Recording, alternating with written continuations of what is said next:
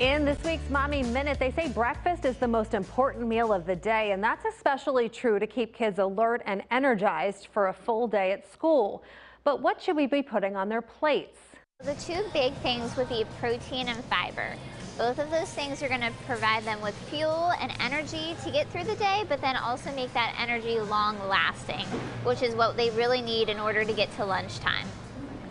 So how do we get protein and fiber when we don't have a lot of time in the morning? One idea from Giant nutritionist Shayna Schultz: frozen Kodiak pancakes or waffles.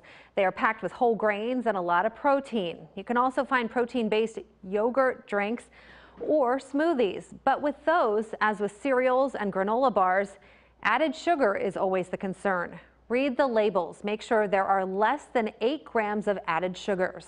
Those added sugars, we really don't want to rely on those types of sugars for energy, right? We want to rely on natural sugars in foods like your whole grains and your fruits to power us through the day, where those added sugars can kind of actually make us feel a little sluggish throughout the day.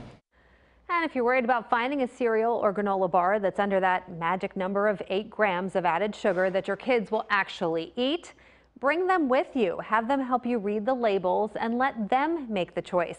That can often eliminate breakfast time food battles. Shayna says the bottom line is that breakfast doesn't have to be fancy. It simply has to be something healthy and balanced that they will actually eat. With this week's Mommy Minute, I'm Allie Lanyon.